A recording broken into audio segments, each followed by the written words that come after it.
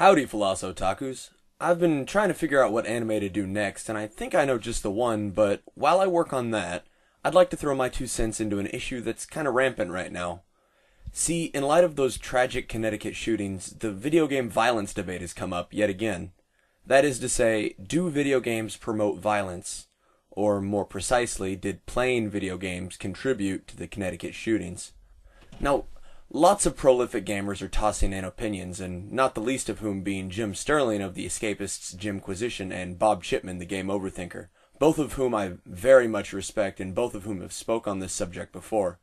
To summarize their most recent opinions, Jim is of the opinion that video game violence is so removed from reality that it doesn't affect us, being something of a cartoony over-exaggeration that is not on the same level as the real thing, and that when faced with the real thing, that is, death and violence, most gamers flinch. And Bob held the interesting opinion that America idolizes the gun, in the same way Japan does the katana, and that due to that, as well as other factors, our general culture is more violent, and that's more to blame than video games are. Both of them basically held the opinion that video games are not entirely to blame for violence in our culture. Jim, Bob, I have to say, you guys make some excellent points, but I generally disagree. But quickly, who am I? And why might I have anything interesting to say about the topic? Well, first of all, I'm a gamer, though admittedly I'm a little more RPG and interactive story than FPS, though I did love Portal.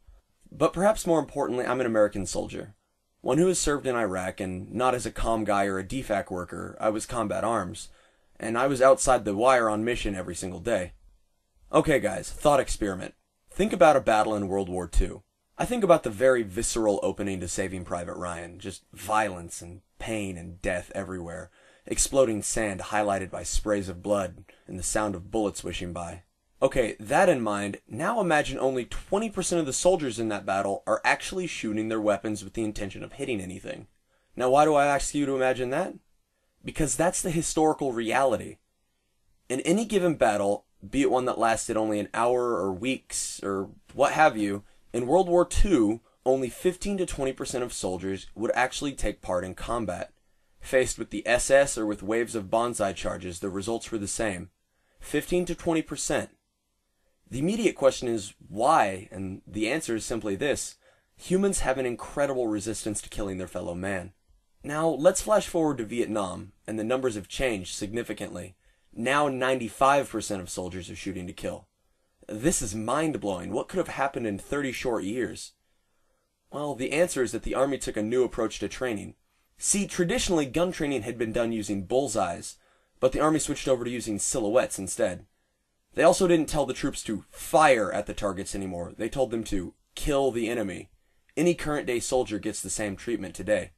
And this isn't all, though. We also saw higher emergence of scopes, as well as technology like helicopter-mounted machine guns.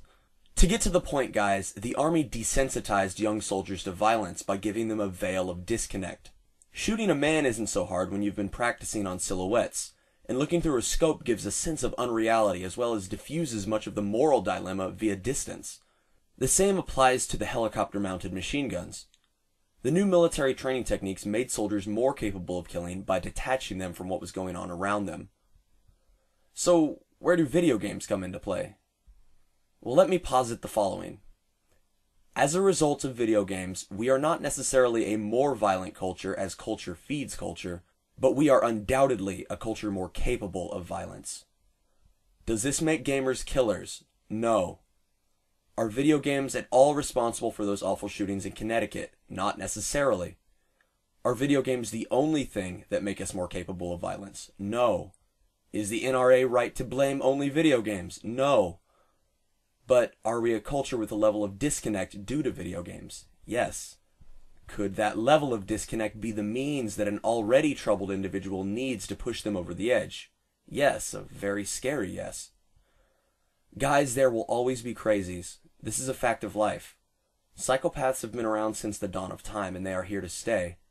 There will always be the lone, isolated, abused, or repressed individuals willing to operate outside the social norms. And that is your standard source for shooters. With that said, our culture is one that has veiled us to violence's true face, and given us a level of disconnect from the real world relating to violence. Jim Sterling was correct when he said that when faced with violence and real death, gamers are disturbed to see its true face. But Philosotakus, take it from me, witnessing violence is not the same as committing it. When forced or coerced or acting on impulse or whatever the reason a member of society commits an act of violence, they are more able to do so with a veil of disconnect to hide behind.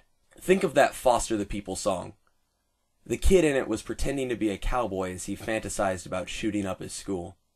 Or let me put it like this. When I was young, I saw a farmhand fall into a combine, which shredded him into bits and twisted his body all into that farm equipment. It was awful and disturbing and messier than anything I'd ever seen or have seen to this day, and I still don't really like to think about it. I responded exactly as Jim put forth, with shock and awe, despite my gamer history with violence. I had played enough Max Payne 2 at that point that I was reciting Max's monologues for my speech class. Now, on the flip side of that, the first time I'd ever had to point a weapon at somebody, I immediately placed myself in the shoes of Solid Snake from Metal Gear Solid. And that's actually something I had to reflect upon after the fact. I wasn't entirely aware I was doing it at the moment. I do the same thing anytime I'm sparring with someone and I put them in the rear naked choke, which is a particularly nasty hold if you don't know about it. And it doesn't just have to be guns and chokeholds either, guys. My first elementary fist fight, to this day I remember going down with the drama and attitude and maybe a few moves of a pro wrestling match, of which I was a huge fan. Look, here's my point. We are a culture more capable of violence because of video games and movies and books and so on. We are a violent culture already, and yes, everything in a culture affects everything in a culture. But video games are of particular concern in my eyes because of the necessary player-avatar connection. While that connection can allow for deeper and more personal stories and messages to be told, it also allows for a deeper ability to disconnect than any other medium. So, how about this? What do you guys think? Have any of you guys committed acts of real violence? I mean, really hurt people kind of violence. How did you cope with it? I'm interested to hear. But for now, and until then, I'm a Philosotaku. Stay hungry.